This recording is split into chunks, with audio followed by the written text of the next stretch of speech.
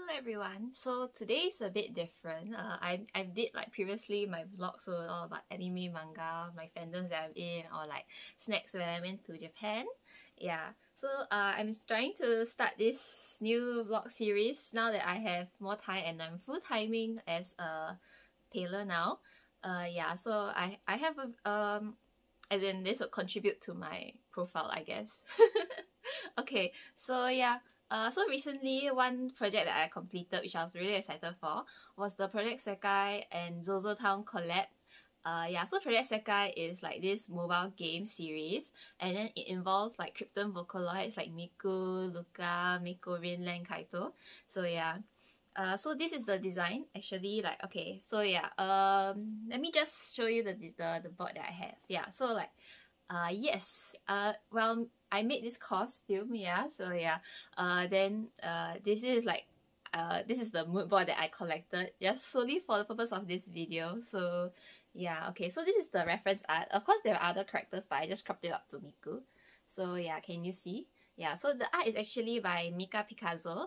Yeah, I'm very I like their works a lot. So like recently, not really recent, but like last year November or December, they had an exhibition in Shibuya, Tokyo, and it was called Art Pop or something, Art Pop or something like that.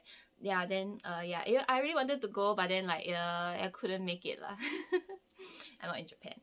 Okay, I did went to Japan, but I went to like Osaka and Kyoto. Yeah. Okay, so yeah, so yeah, so like you can see, like this is the reference image. So there's a lot of patterns and I had them custom printed. So you can see like this is the general mood board. But for the purpose of this video, as in for the for my explanation wise, I do not need this yet. So I'm gonna take this out first. So yeah, you can see here. Yeah, it's quite heavy actually. I should have gotten like stronger magnets. Yeah. Then so yeah, can you see here? So like these are all the textures that are the patterns that I did for the outfit, and then like yeah, so you can see there's actually like a checkered plate pattern, and then there's this like plus sign checkered things. Yeah, and then also I also did like my partner's costume and also like the background as well.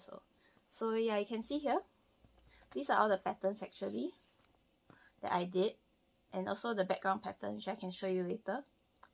So yeah, you can see like all of them. So this is the Miku's color and this is Kaito's color. So I did them in for Illustrator, yeah, AI.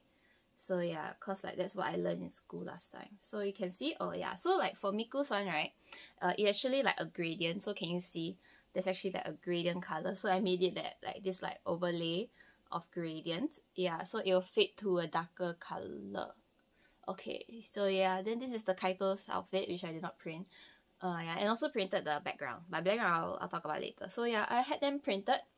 So you can see. Okay, these are the materials that I mainly used. So we have stuff like this cloth. So like this pattern cloth, I wanted it to have some contrast with the satin of the background. So you can see it's a bit like there's like a bit of a texture on it, which I think that which is a bit like a contrast to the otherwise satin. Because like if everything is satin, like even the black, oh, this is the black one I use.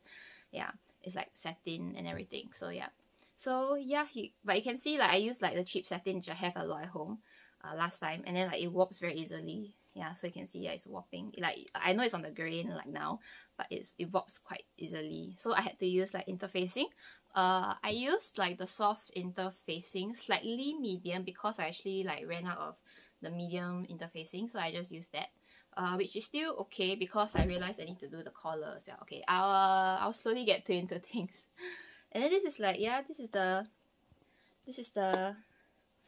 plate pattern print. Okay, sorry. This is not a good idea. But first time, okay, something. So you can see it's plate. So from the top, right, you can see the checkered pattern, and it slowly fades to a darker color at the bottom. Yeah. So yeah, this is actually like satin silver. But one thing about this satin is that it catches on, the wax catches on very easily. So it's very easily to get spoiled.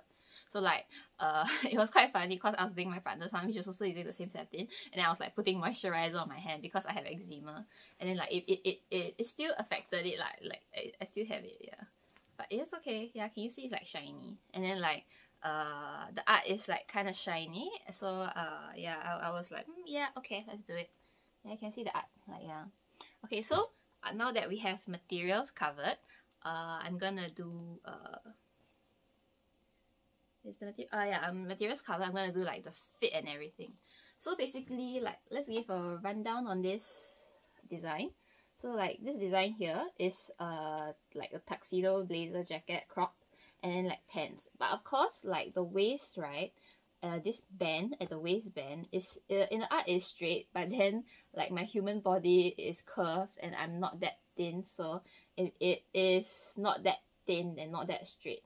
But of course it looks nice in the art, yeah.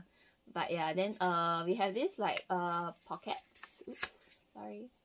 We have like these pockets for her to insert her hand in. Yeah.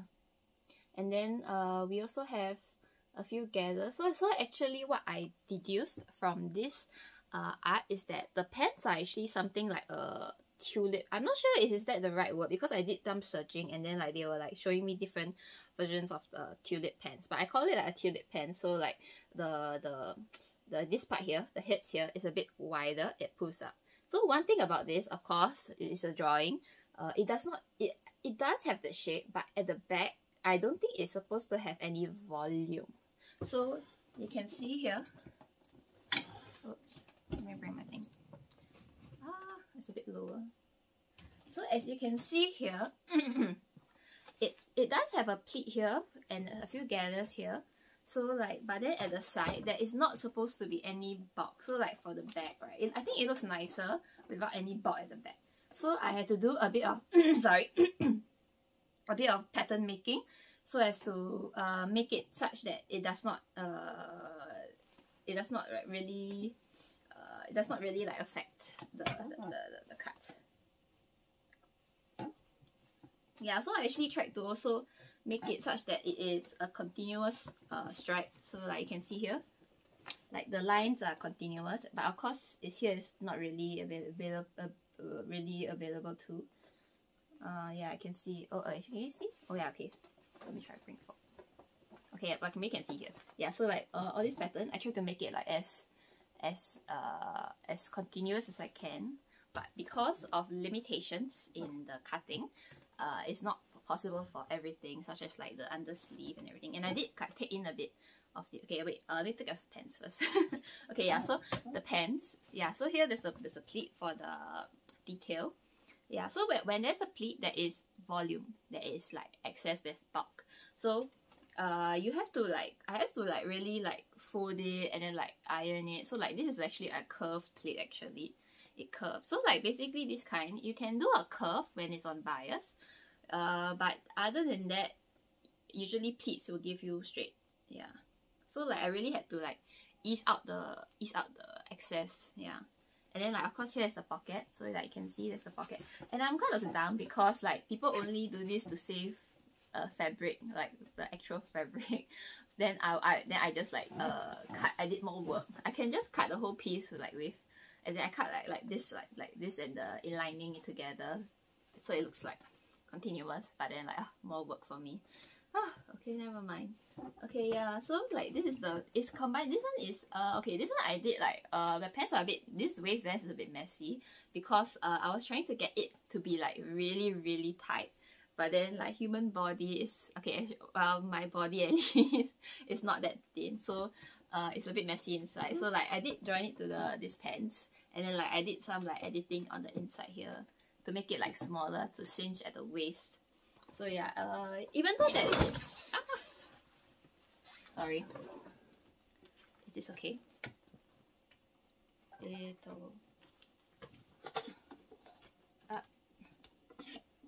I must tighten it, I guess.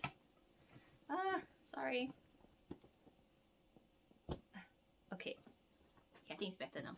Okay, so like even though there's a zip at the side, I did like a cross back so that I can like tighten it, but I realized that it doesn't really have the effect because of the waist issue actually. Like it looks I think this is able to do it if it wasn't like at the waist and supposed to be really tight, but I still did it anyway. I still put on very tight. Yeah, so yeah, okay, then that's it for the pants, I guess. Yeah, oh, and the pants also has like these pockets of checkered stuff. Let me try it. Yeah, can you see? Like there's these like patches. Yeah, and also like for the pants at the end, I made it like poofier at the end. Can you see? But anyway, okay, never mind. This side, this one. So here it's actually like poofy. Again, it is art, so it is actually kind of like impossible to do with a straight cut. But and also what I did, what I worked around was like these pants. It's actually like that. So like it's like this is a shape, and then after that you gather this part here, so you actually get like this kind of like effect. But of course, because of the way that the tights, that this pants part, like this part here, I wanted it to be like super tight. So it actually does have this kind of feel. Yeah, this kind of feel. Yeah, so yeah. Yeah. Well, let me wipe it. Okay, now it's for the top. Okay. Now I can explain the top. So like the okay. Wait, how do I cap it? Sorry, I'm new to this. Okay, so like now for the top. Okay, so the top is actually like a woman's blazer. Cause like, you know, I have chest. So yeah, you can see that it's cropped. So like one thing special is the lapel, which I get into it later. So this is the cut. Okay, of course for the mannequin it's not me, so like you can see that it actually like the shoulder is part especially, so it actually goes up. But when I wear it, it's actually like straight because I'm not the mannequin size. I'm a bit bigger, especially at the back. Then yeah, so this one is actually like the front part. I have a bodice block for myself. So what I did was like to ignore the darts. So I just like cut it and then like just ignore the darts, like do not sew the darts, and then that's what I get lah, because this part here, the chest, doesn't need to really like follow the bust here, the chest, the boobs. Yeah, so you do not need like the what do you call it? Oh, the dart. Yeah. And then the back, because like even though it is a straight cut, like still I just made a seam at the back because like a seam here at the center. Yeah, I also didn't have like darts at the waist like, because it's meant to be loose. So yeah, so this one is actually just a straight cut, this one, because I wanted it to be like, you know, those like a bit loose, those kind. You only do it like, you need to take it in if you want it like a clearer back. But then for this instance, I did not want it to be like super contoured to the back because it's supposed to have volume at the side. Yeah, and also because when I wear it, right, it's a bit I'm a bit bigger, so it looks loose here, but then when I wear it, it fits my body better. Yeah, and then you can see. Okay, then also, okay, one thing about the sleeves, which I did, was because I also wanted it to be super tight. So the sleeve lock. Okay, this one, if you do not sew, you may not understand. But I'm just gonna explain it anyway. So like the sleeve, the crown height for this, this one, this height, I made it to be very high. So like usually a high like on the higher end is probably like 12 cm, but I think for this I did like 15 cm. So like yeah, if you if you know like pattern making and then you're like 15 cm crown height, you'll be like, wow, okay. Yeah, because I wanted it to like be super tight arm. So like, okay, when I wear it, it is like very tight. Oh yeah, so you can see like it is tight at the arm.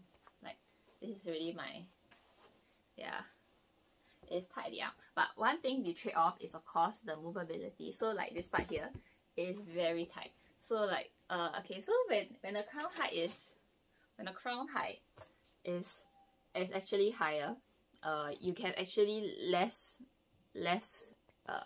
access here, so that there's less, how do I say it, less fabric for you to actually move around, more less allowances. Yeah, less allowances.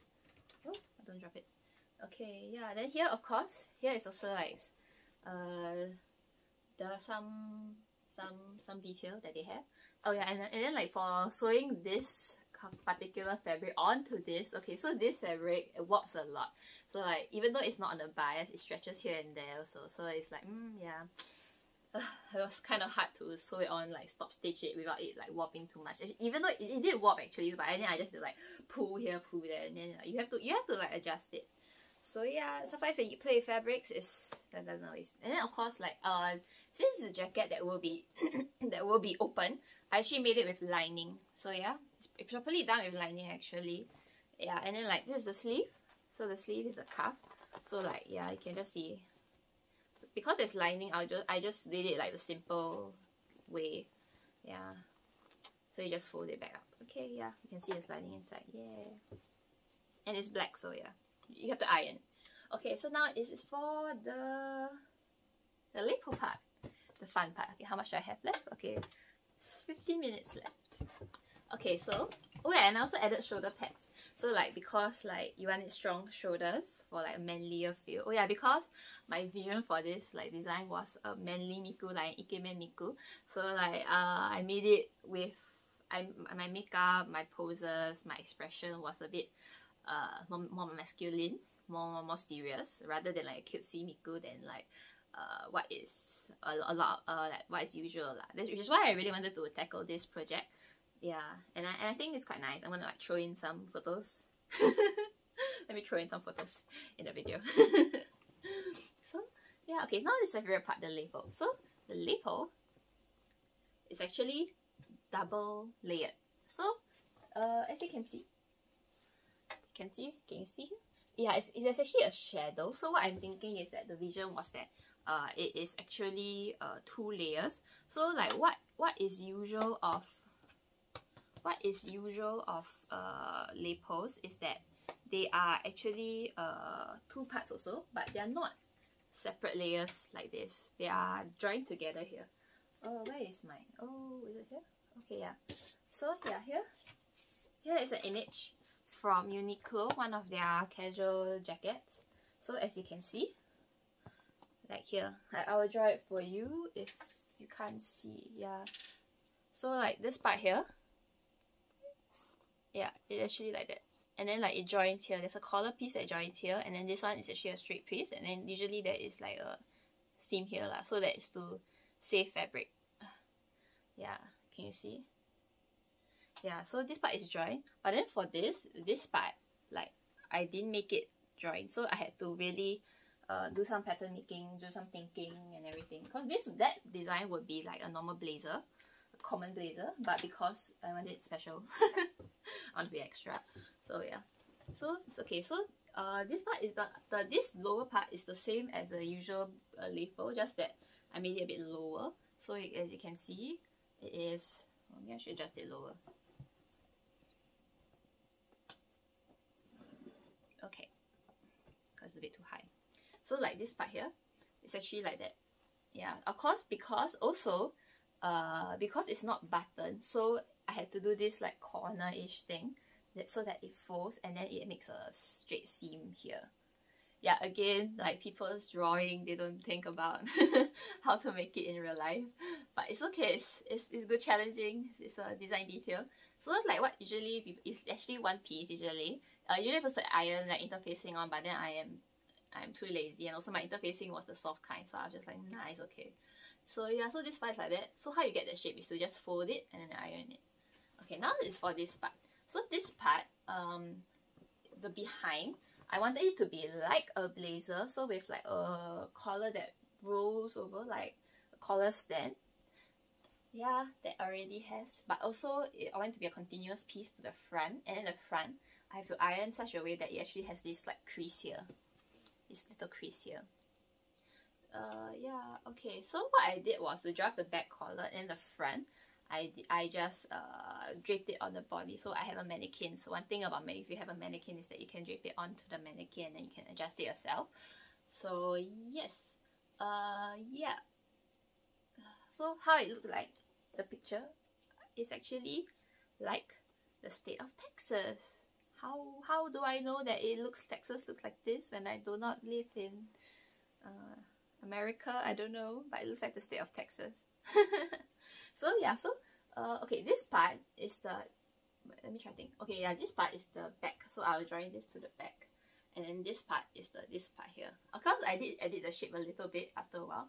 So and then like for this, right, this corner here is actually how it joins to the inner piece.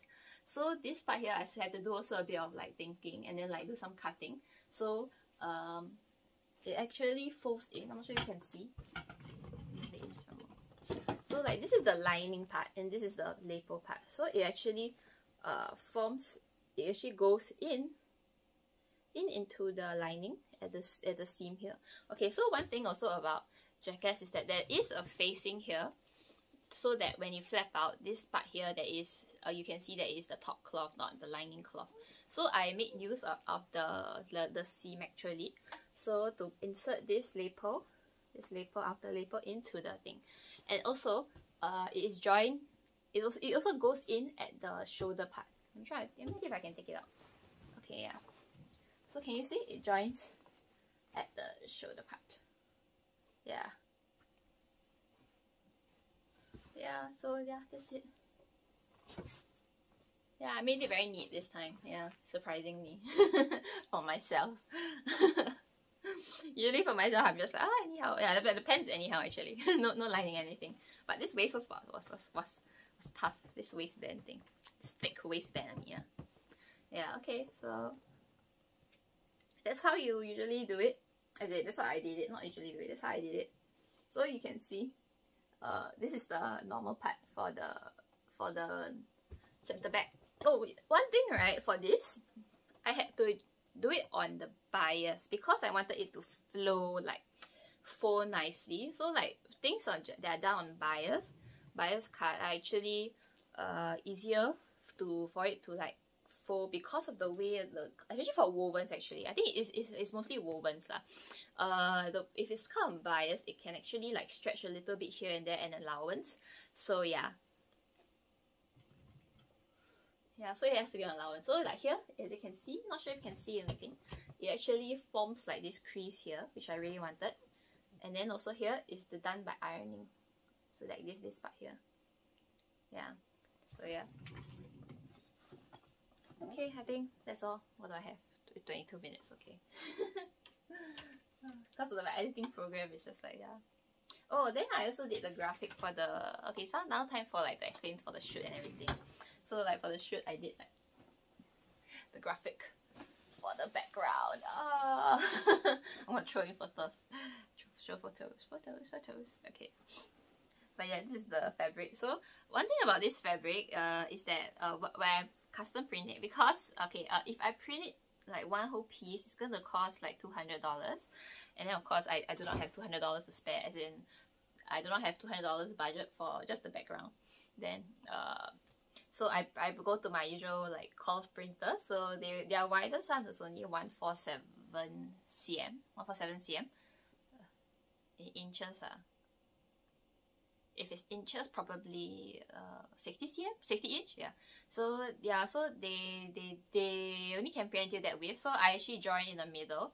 So the middle part actually there is this shadow which I digitally created so that it hides the seams and it's supposed to look like a pillar, which okay, it looks okay. It doesn't look too jarring, I feel, but it still doesn't have the pillar effect.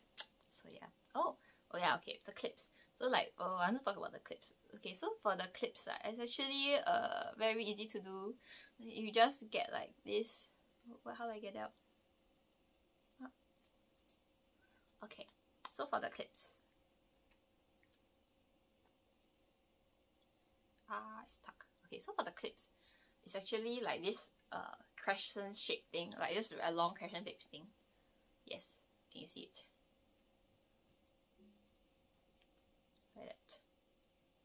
So and then I added like this elastic because I just had hastily added the elastic so it will scrunch up. And then I glued on the clips. Glue on the clips here. And you just pin it here. Yeah, so it looks like it. Because I was like again, because it's like old cosplay, so it was like a low effort. A low effort. So I didn't really like bother to put it on the wig, do everything, and then like measure how it. That's why I added the elastic so I can like pull to how much I want and then clip it. And yeah, this one I didn't really pin properly, so it's okay. Yeah. What else? Oh yeah, actually should have showed you. Okay, so like, oh, where are the... Okay, let me pause it. Okay, I'm back. Okay, so yeah, so let's talk about the frames. So at the backdrop, there's actually like frames at the back, and then like, so I got this frame from Daiso, spray painted it, framed up this hollow. So I also got the hollow cloth. So the background, what I interpreted it is that it has a hollow cloth. Yeah, so oops. So here it is. So this frame is like a wooden frame actually. It's actually very heavy and like, not very heavy, but it was considerably heavy. Yeah. But because it's the one that which is like the closest in design, I wanted to get a foam one, but then yeah, it doesn't have this feel, you know what I mean? So it's usually like this color at first. Yeah. Then I spray painted it black. And then like hang up the hollow cloth. So there's two. So this is the softer one, this is blue. And then like there's the other one which I have. But it ended up looking the same because, well, hollow teal, the other color is blue, and then like if it's hollow blue, the other color is teal. So it actually look the same. So funny. But yeah, this is the teal one. It is pretty though. Okay.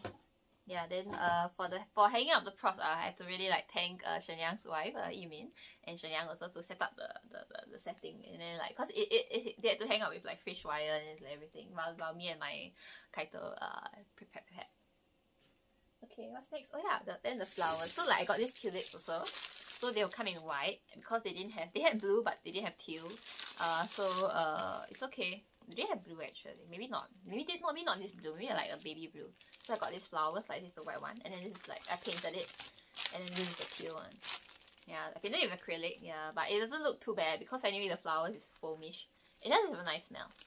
Okay, then for the wrapper, the kind of wrapper feel. From the image here, they're holding a wrapped plastic. So like this is the plastic which I get from like online shopping, like all those clear plastics. At first I was like, okay, I need to go to Popular and buy a bookstore and buy. And after that, when I went there, I'm just like, wait a minute, this just looks like one of the cloth wrappers, like the plastic. So yeah, reduce, reuse, recycle. So yeah, you can see this is the wrapper. So I decided it. Yeah. Okay, so that is kind of like the shoot things. Okay, I think that's enough. Okay, yeah. I hope that you've enjoyed me talking about my costume making and also like some shoot stuff, ideation.